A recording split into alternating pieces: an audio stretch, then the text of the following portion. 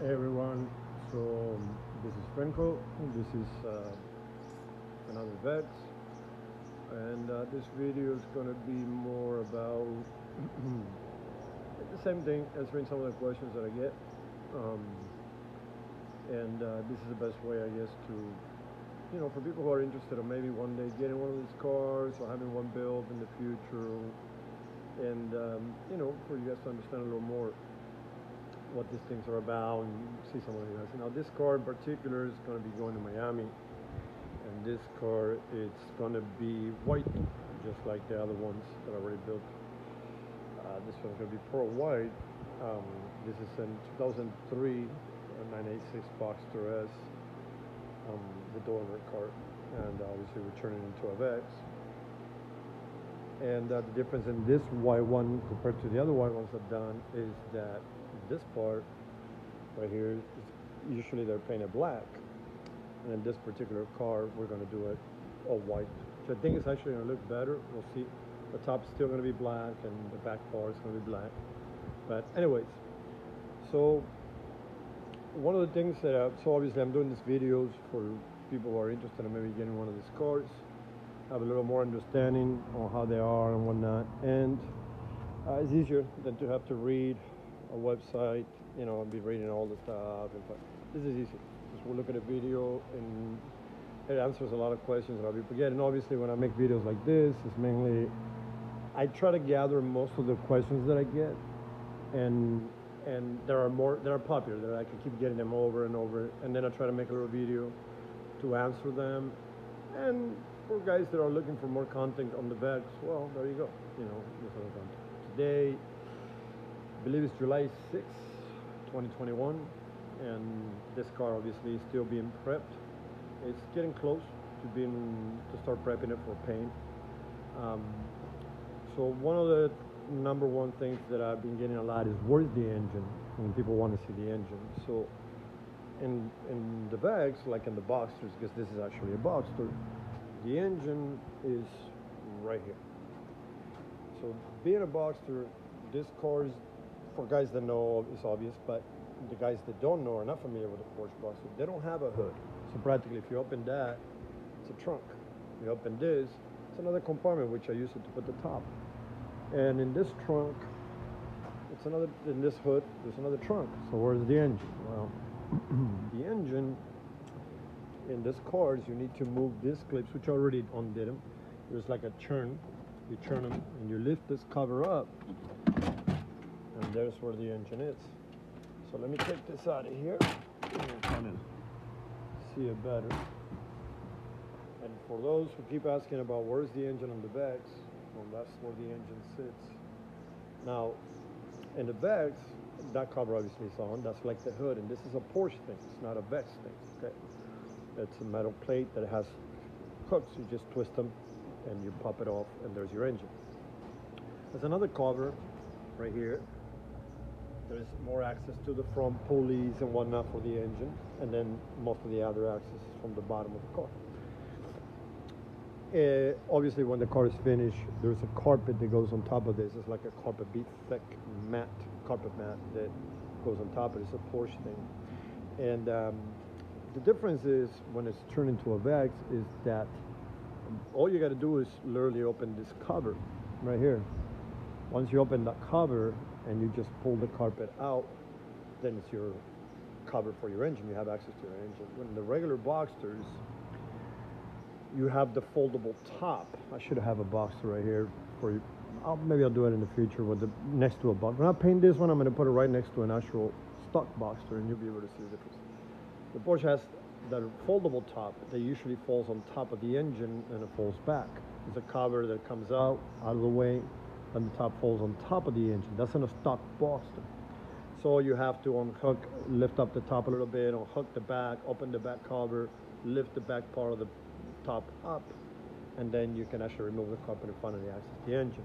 And the backs, and this is not something that I did on purpose, it just so happened that it worked out this way, where it's actually more access or easy access to the engine, because you just open the bonnet that I created, this deck lid I created, and I created it to be able to put, obviously to have access to the engine, but also to be able to put the top back there And so it's easy. You just open the cover and there's your engine, pretty much. And that's one of the most popular questions I've been getting lately on the Vex, which is where is the engine? Because obviously it's hardly ever you're going to see a picture of a Vex and you're going to be able to see the engine, you know, because the way they designed it is more of a, you know, it's like a removable cover. It's not a hood, let's put it that way. And this is something that, what the hell's wrong with my video? This is something that Porsche created. I can't adjust this crap. Anyways, that's where the engine is. So I don't want to make this video too long. The other one was way too long. So the next thing is the spacers. A lot of people ask me if the cars have spacers. Well, they don't. So the cars, if you can see, is bolted, the wheels bolted straight to the hub. So this is the hub, the original Porsche hub, and there's the wheel bolted straight to the hub. There is no spacers. I don't use spacers. The wheels are massive, have a big lip, and the wheels are custom built. They're billet aluminum wheels, custom built for. Let me see if I can lighten this up. I don't know why it's so dark. Okay, that works a little bit. So the wheels are custom built. They're two-piece billet aluminum, and they're custom built with the offset that I need for the Vex. So it works. God, that's too bright. Anyways, so that's how the wheels.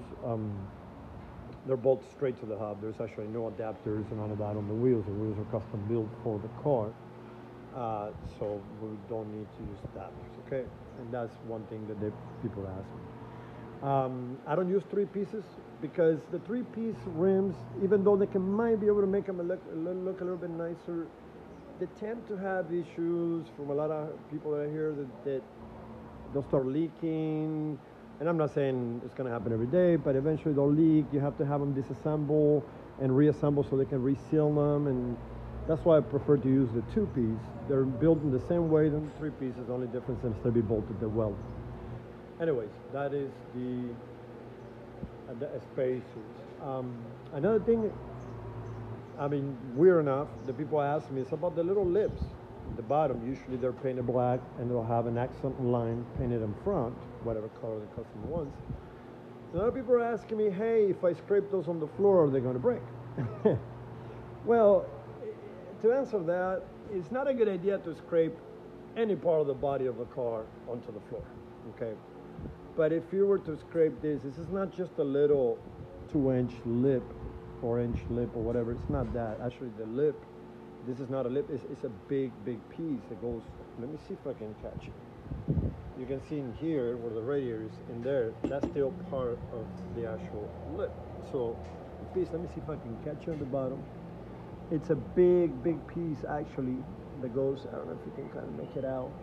It's a big piece that goes all the way to the bed. There you see. That would be the front, right? And that's, you see, they go all the way to the back. It's a big plate. It's a fiberglass piece, but it's not. What I'm trying to answer to a lot of those questions that I get, it's not a little 1-inch little lip that is just bolted on the car, and if you tap it, you're gonna break it. I mean, it's a whole piece. It goes all the way past the radiators, and it completely seals the whole bottom of the car.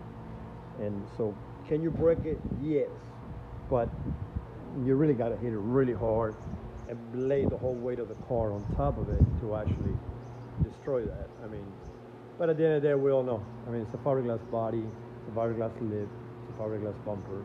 If you hit it on the floor, you're gonna break it. Okay. I'm just answering, like I said, if this dumb or not, I don't know. I'm answering questions that that I get a lot in terms of the Vex, and they wanted to see it more in the raw, so now you can see a car that's in the making. It's not all pretty, it's not all post. Another part, and I'm rushing through it because I don't want to make this video so long, is the stretching. I'm going to show you this car. It's still, obviously, you can see, still rough, still being built. And this is the part where the car was stretched, right here. So practically, you can see where the original carpet ends, as this part of the carpet used to be against here. There's another carpet that goes there, comes with the car.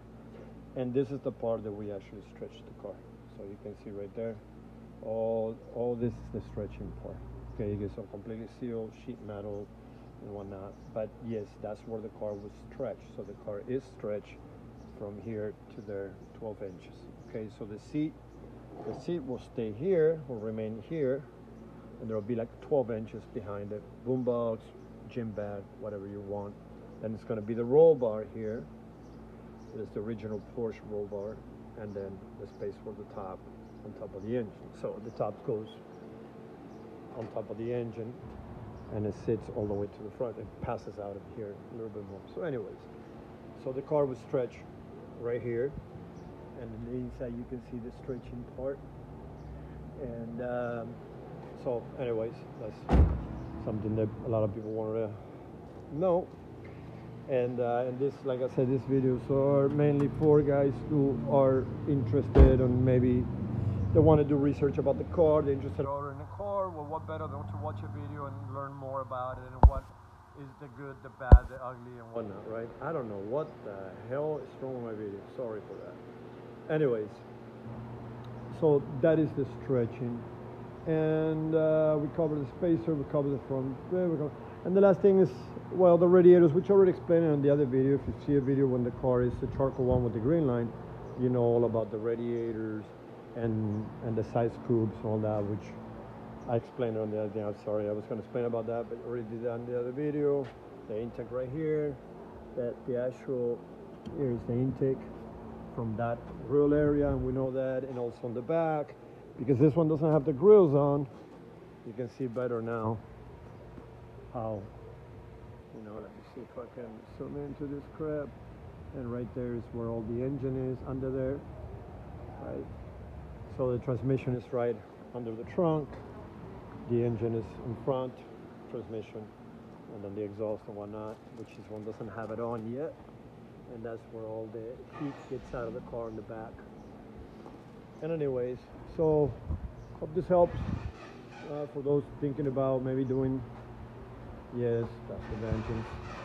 For those thinking about still, you know, maybe in the future getting one of these cars, and I just want to put material out there that helps answer the most frequent questions that I get, and then that way it's easier than for you to have to read it online and whatnot. Anyways, guys, I hope you liked it. The explanations, a little bit more raw Vex. The next video will be maybe painting this car, or this car painted, which should be getting painted by this weekend. And then within 2 to 3 weeks after that, we should have it all completely done. I'm gonna put it outside. And it's gonna be white with the blue line at the bottom. All white nose, no black on the hood, and all black interior. So with white stitching and whatnot. It's gonna be real cool. Anyway, guys, thank you for watching. I appreciate all the love. I really, really do. You guys know I'm not doing this. I don't do these videos to profit from them or none of that. Just want to explain for whoever may care about the car, they have questions. And that's why I do it. The commercials that come up on my videos is not me profiting from them. I don't put those commercials on there. I don't know, why they do that, but whatever. I'm just doing it for information only, and then, like I promised, I'm going to try to put more and more videos. Okay, guys, and there you go. The one a lot of people want to see. Next, hopefully soon we'll pull it out, start it up, and I'm going to do the same thing, walk around before I actually paint and make it pretty. That's the Vengeance, that's the Vex, and that's the Vendetta. All right, guys, you guys have a good one. Okay, thanks for watching, man.